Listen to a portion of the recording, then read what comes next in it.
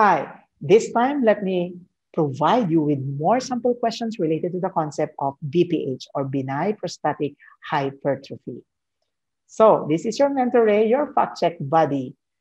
First, let's greet our passer. Congratulations to Mark Eugene de Peralta of the University of Northern Philippines, my fellow Ilocano, northern part of the country, who passed the NCLEX RN for the State Board of the Northern Mariana Islands Board of Nursing. That's July 10, 2021. Congratulations, Mark Eugene de Peralta. We are so proud of you. Okay, for those of you who want to be like them, join me in my 45 days Power Pack exclusive NCLEX RN test preparations class, which will start on September 11. To know more details, send us an email. So join us in this mission. Our goal is to provide free NCLEX RN application review to 100 nurses. And to help us achieve this, just watch and finish the ads in our videos. Thank you. So here are more questions related to the concept of BPH. Now, our first focus for our quick fix would be your benign prostatic hypertrophy. Pay particular attention to the fact that your BPH is common among patients who are above 50 years old. So patients with increasing age are more at risk for BPH, of course. Okay, the exact cause is unknown, but take note of this fact that the incidence of benign prostatic hypertrophy increases with age. In fact, 90% of those who are above 80 years old would have it. And take note also of the fact that those who had orchiectomy usually do not develop your benign prostatic hypertrophy. Now, if you talk about the common signs and symptoms, we're going to compare BPH later on with prostatitis so that when you are given the opportunity to answer questions related to that, it's not going to be difficult for you. So remember that in benign prostatic hypertrophy, because of the enlargement of the prostate, which could be compressing, okay, the urethra where urine would pass out, then there's going to be frequency of urination, urgency of urination, decreased size and force of urinary stream, and increased urination at night. Now, one of the important things that you have to remember would be, is hematuria a sign of BPH? If it is a sign, yes. But when does it occur? It usually occurs late in the disease. So if the question is asking about early signs, then you don't put a check on hematuria. But if the question is asking about late signs, then you may want to put a check on hematuria. Now, one of the common drugs that is usually given for clients with BPH would be your finasteride. Okay, your finasteride is your alpha reductase inhibitor, and it acts in three ways. First, it increases testosterone. Second, it decreases the prostate gland. And third, it increases hair growth. Therefore, okay, your finasteride could be used to treat hair loss. However, there are also studies that say that the use of finasteride can potentially cause breast cancer in males. So that when your patient is taking finasteride, instruct them to report breast lumps or the presence of breast discharge or the presence of any pain and tenderness. So what is important that you have to pay particular attention to at this point would be knowing specific functional concepts related to your BPH. So let's begin by trying to answer a sample question. In a client with benign prostatic hypertrophy, which of the following substances may worsen the symptoms? So we talked about the symptoms early on. Diuretics, yes, that may potentially worsen, specifically nocturia. Tricyclic antidepressants may cause anticholinergic side effects, which leads to urinary retention, so it could worsen, okay, the difficulty of the patient to urinate. Antihistamine may also cause urinary retention. So yes, coffee, yes, may worsen nocturia at night. Okay, finasteride would usually help diminish your signs and symptoms. So it is an X, okay? So for your patients with benign prostatic hypertrophy, pseudoephedrine should not be given, and the drugs that may usually have your anticholinergic side effects, because this could cause urinary retention. Like for example, atropine could also cause urinary retention. Okay. Next, let's try to compare your prostatitis, which is inflammation of the prostate, and benign prostatic hypertrophy, which is enlargement of the prostate. Let's take a look at the risk factors that are common to both. Now, this is what is funny. Both could be associated with urinary tract infection, and prostatitis is a risk factor for BPH, and BPH is a risk factor for prostatitis. Okay. So that leads us to think that if a patient has prostatitis, they could be at risk for BPH, and if a patient has BPH, they could be at risk for prostatitis. Okay.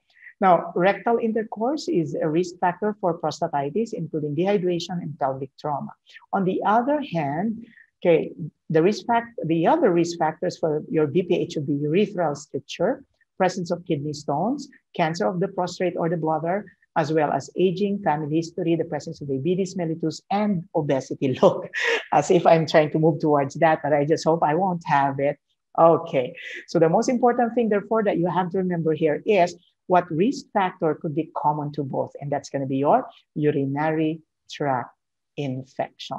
Okay, now which one is usually associated with family history? That's going to be your benign prostatic hypertrophy. Which one is expected with advancing age? Benign prostatic hypertrophy. Which one is associated with diabetes mellitus and obesity? It's going to be benign prostatic hypertrophy. Okay, so remember this functional concept. High fever occurs in acute bacterial prostatitis and not in benign prostatic hypertrophy. So if you are to be asked which symptom would differentiate acute bacterial prostatitis from benign prostatic hypertrophy, it should be high fever. Therefore, you need to monitor the patient's temperature, okay, to check whether the patient is having prostatitis or benign prostatic hypertrophy. So if the patient presents with, say, for example, urgency, hesitancy, and nocturia, and then it comes with fever, then suspect prostatitis. Without the fever, then suspect your benign prostatic hypertrophy. Now take note, weak urine stream occurs in both prostatitis and BPH. So if you are asked which risk factors occurs in both BPH and prostatitis, that's going to be urinary tract infection. Which symptom occurs in both? That's going to be weak urinary stream or decreased size and force of urinary stream. Which symptom differentiates acute prostatitis from benign prostatic hypertrophy? That's going to be high fever. Okay, so let's try answering a question. Prostatitis can be diagnosed by which of the following tests? Urinalysis, ultrasound, cystoscopy, prostate biopsy, yes. Digital rectal exam and prostate massage, yes, that's also done in the assessment for benign prostatic hypertrophy. Complete blood count, that is done to check whether there is an infection. Remember, prostatitis is caused by a bacteria. And then prostate-specific antigen test and CT scan, that's actually to rule out the presence of benign prostatic hypertrophy, yes. Biophysical profile is not a test for prostatitis. Your biophysical profile is a test in the newborn baby if you want to determine, okay, the fetal breathing, fetal movement, reaction to non-stress test, amniotic fluid volume, and your overall physical health of the baby. So in essence, the most important criterion in biophysical profile would be your fetal breathing movement. Okay, so fetal breathing movement, okay, fetal heart rate, fetal movement, fetal breathing, fetal movement, fetal heart rate, reaction to non-stress test, and then your amniotic fluid volume. Okay, so it's done to assess the infant at birth.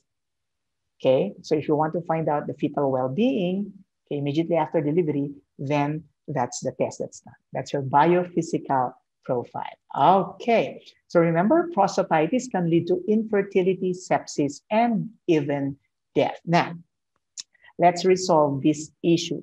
Previously, let me just update you about saw palmetto. Previously, it has been recommended that saw palmetto, which is an herbal remedy, the picture is here, could actually help diminish the symptoms of benign prostatic hypertrophy because your saw palmetto is believed to cause atrophy of the prostate.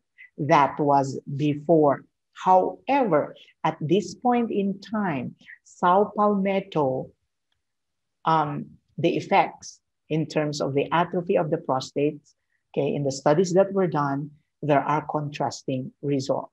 So can we categorically say, therefore, that saw palmetto is 100% effective for the treatment of BPH?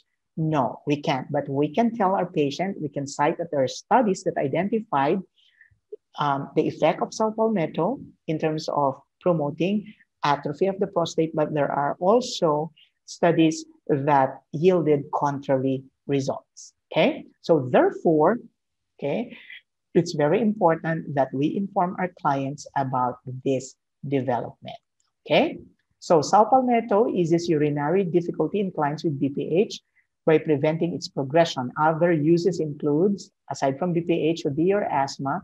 It's used also as diuretic. It's used in cough, as astringent, and in clients with bronchitis. So let's try answering a sample question and use what we just have learned. A client with benign prostatic hypertrophy, okay, ask the nurse if taking saw palmetto will help improve the symptoms. The knowledgeable nurse will give which of the following responses. Let's analyze each of these.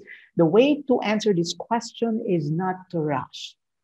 I advise you to take it slow, okay?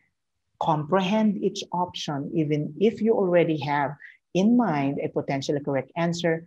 Do not let that drive you into rushing to choose a specific question. So let's analyze. One, you will need to take it for a couple of weeks to know if it improves your symptoms. Treatment with saw palmetto would usually take 4 to 6 weeks, okay? So, however, does it address, okay, the question of the client related to the management of the symptoms? I don't think so too. There have been studies that say it is effective and some studies say it's not. You can discuss this with your healthcare provider. We can consider that. It's open-ended. 3, I understand your concern. The pharmacy can best explain it to you. That's passing the bat. And 4, herbal remedies in general have no therapeutic effect, so it is best to avoid it. I think that reflects a personal bias. And so the best answer, therefore, is number 2. There have been studies that say it is effective and some studies say it's not. You can discuss this with your healthcare provider. Let's try answering sample questions. Here we go. The nurse is about to insert a catheter to a client with benign prostatic hypertrophy. What is the primary reason for lubricating the catheter? Is it 1, to prevent infection, 2, to decrease spasm of the bladder orifice, 3, to reduce friction along the urethra, 4, to prevent formation of encrustation at the bladder sphincter? The best answer would be definitely to reduce friction along the urethra, okay? In order that the patient will not have too much discomfort. Next, which of the following manifestations occur in benign prostatic hypertrophy? Let's begin. Difficulty starting the flow of urine, yes. This usually occurs because the enlarged prostate would press on the urethra, okay, resulting into difficulty starting the flow of urine. Frequent nighttime voiding or nocturia, this is expected in patients with benign prostatic hypertrophy, yes. Voiding at more frequent intervals, we call this frequency, yes, because they are unable to completely empty the bladder. That's why they void very, very frequently. Greater force of urinary stream, no. They have decreased force, okay, of urinary stream because of the obstruction in the urethra. And then decreased frequency of urination, they have increased frequency of urination, not decrease. Okay. Now, next, here's another question. Which of the following statements about finasteride are true? Select all that apply. Crush tablets should not be handheld by pregnant women. Yes, because it could be absorbed in the skin and may cause birth defects in pregnant women or women who are about to become pregnant. Okay, so we put a check on that. It is used for treatment of hair loss. Yes. Okay.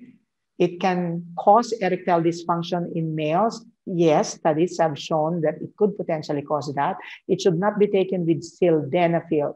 No, the one that should not be taken with sildenafil is your Viagra, because is your nitroglycerin, rather. Sildenafil is your Viagra, because combining sildenafil with nitroglycerin could cause fatal hypotension. Then breast lumps in male normally develops. No, the breast lumps may potentially indicate breast cancer in males. Okay, so once again, this is your mentor, Ray, and your fact check buddy inviting you, if you want to join me in my 45 days Power Pack exclusive NCLEX RN test preparations, that starts on September 11, send us an email and we'll be glad to address your inquiries. So let's learn together. If you have any requests, you may want me to focus on my future videos, send in your request to my email, mentor.raygapuz@gmail.com. So this is your mentor saying a functional concept a day keeps your NCLEX RN fears away. If you love this video, please don't forget to subscribe, share, and hit the like and bell notification.